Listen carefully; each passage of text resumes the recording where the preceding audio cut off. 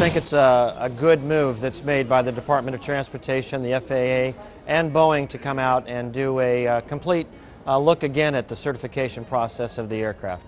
We also encourage them to take a look at their own internal procedures to make sure that they are keeping up with this new modern technology aircraft. As a matter of fact, the passengers should be happy that this is taking place to further allay any type of misconceptions about the airplane.